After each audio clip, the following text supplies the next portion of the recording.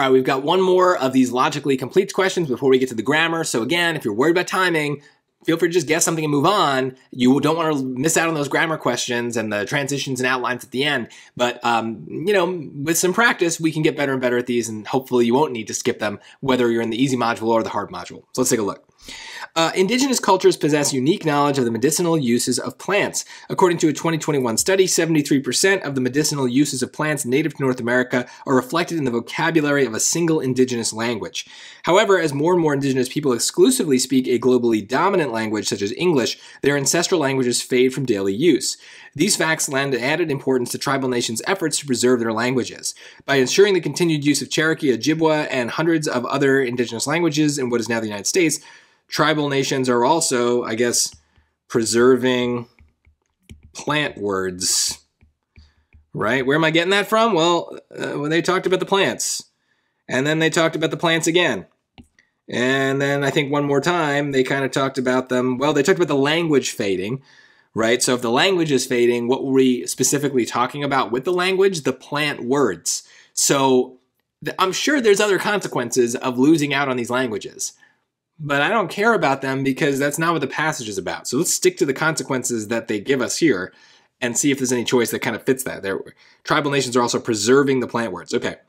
A, increasing the number of medicinal plants represented in the vocabularies of indigenous languages.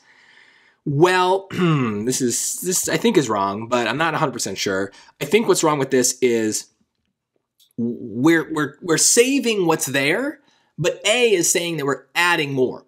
Right? So think about that, right? I use the word preserving in my summary. We're preserving the words that are there. Choice A is saying we're increasing the number of words that are in those languages. That's different, right? That's not the same thing. Maybe if all these languages are mixing together and they're taking, you know, oh, you got these plant words in Cherokee and we've got these other different ones in Ojibwa, well, we'll bring them all together and now we got even more plant words.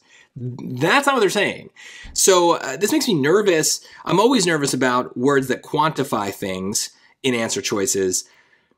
I'm not going to eliminate this, but it seems like it's going too far. It seems like it's taking what the obvious answer is going to be and then kicking it up a notch, and we're not allowed to do that. It needs to be as close to just what the passage says as possible. So B, the tribal nations are also transmitting terms for medicinal plants from indigenous languages to globally dominant languages.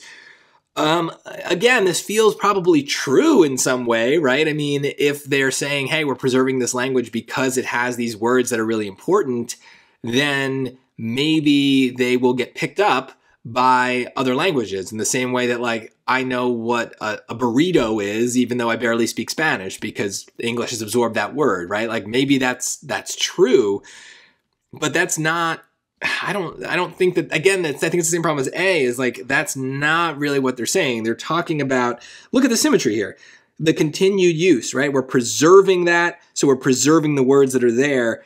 We're not adding a new language. I don't know. This scares me, this choice. Let's look at C. Oh, wow. Look. It's choice C. Tribal nations are preserving knowledge about the medicinal value of plants native to the tribal nations' lands. Okay. It's a little less specific, right? Or a little bit, maybe even more specific. They're talking about the knowledge of the plants. I was just more talking about the words of the plants. But I like that better. I like that it uses the word preserving. That's not the only reason I like it. I mean, sometimes, yeah, you happen to pick a word that's in one of the choices. That does not mean that the choice is definitely correct. But I think there's a reason I chose the word preserving. I'm talking about saving a language. So, yeah, it's nice that it's the same sentiment. Let's look at D, though. They're ensuring that citizens of tribal nations have physical access to the medicinal plants. No, it's not about like going to the grocery store and having this particular root on the shelves. That's not what we're talking about here. So it's always about the words, right? It's not about the plants themselves. The whole passage is about the words. So I think it's going to be C. Let me just go back and double check that I didn't miss anything here. These choices are close enough that I'd be a little nervous of that. So again, going back to the top, indigenous cultures possess unique knowledge of the medicinal uses of plants. Okay, so that hits this idea here in C. According to a study, 73% of the medicinal use of plants native to North America are reflected in the vocabulary of a single indigenous language. So again, it's the use of the plants. However, as more and more indigenous people exclusively speak a globally dominant language, such as English, their ancestral languages fade from daily use. These facts lend added importance to tribal nations' efforts to preserve their languages. Oh, preserve isn't there. I completely missed that before.